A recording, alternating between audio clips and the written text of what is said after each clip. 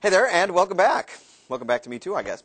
Great to be with you again. And we're starting today with one of those stories that's been bubbling up here over the past year. Today, the pot has officially boiled over. In this case, another Somali piracy at sea. Now, this time involving this supertanker, the Saudi MV Sirius Star, seized off the coast of Kenya and now in the hands of Somali pirates.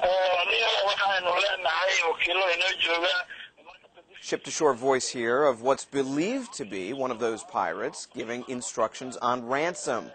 Now, piracy off Somalia, nothing new, but the location of this attack and the size of the ship continue an ongoing escalation.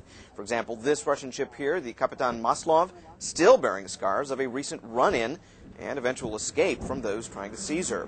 Now, NATO and other groups have stepped up military patrols in the area, but it's quite apparent that the situation is only getting worse. They're very good at what they do. They're highly, they're very well armed. Tactically, they're very good. And so once they get to a point where they can board, it becomes very difficult to get them off because clearly now they hold hostages. Saudi Arabia now joining the ranks of the many nations demanding that something substantive be done. And until then, the MV Sirius Star and her crew remain in the hands of pirates.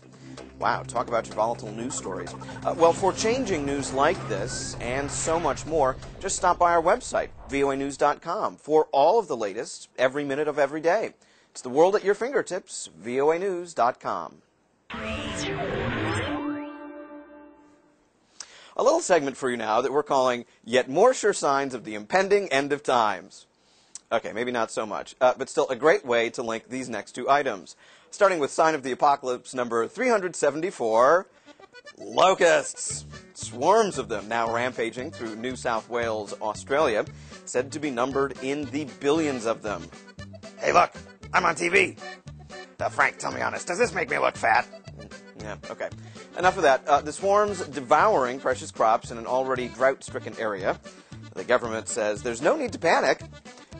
Despite telling people that these swarms are, quote, significant in size, upward of 6 kilometers long and 170 meters deep. Don't panic, huh? Well, how about now?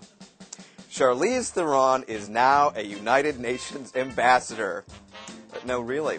In what must surely be Sign of the Apocalypse number 375, actress Charlize Theron has been named an official UN Messenger of Peace by Secretary Ban Ki-moon himself. Very nice. And if it comes with a pin, you know it must be official. Actually, we kid, and we also point out that Ms. Theron, no Josephine come lately to good deeds, for years she's worked to combat violence against women around the world. We just like this story because we've never seen so many bashful diplomats in the same setting all at once. Wonder why. Finally today, just a little over 4 days left before leaders of the 21 Pacific Rim nations head off to Peru for the annual APEC meetings. And with nations like Russia, China, and the U.S., and many others represented, you know there's going to be a lot of bigwigs on hand. And so we take you now to Peru and... Oh, my God! Oh, okay, wait. This is just a drill. A military drill, and a rather gruesome one if you ask us, all to show the world that Peruvian security is ready for anything. Well, no light promise given that the threats exist. Revolutionaries, rioters, and foam, or espuma in Spanish, in scenes reminiscent of all those old foam dance parties we used to go to in the 90s, Peruvian military types here, wading through piles of foam just to prove they can. Well, actually, the foam, not a threat, but a decontaminant, if you can see where you're going. So anyone suspected of chemical contamination just takes a quick dunk through the scrubbing bubbles, and then it's off to the rinse cycle. The new process, considered to be cutting edge by security officials, none of whom were under the spritzers. Perhaps I really shouldn't be talking about all those foam dance parties I used to go to.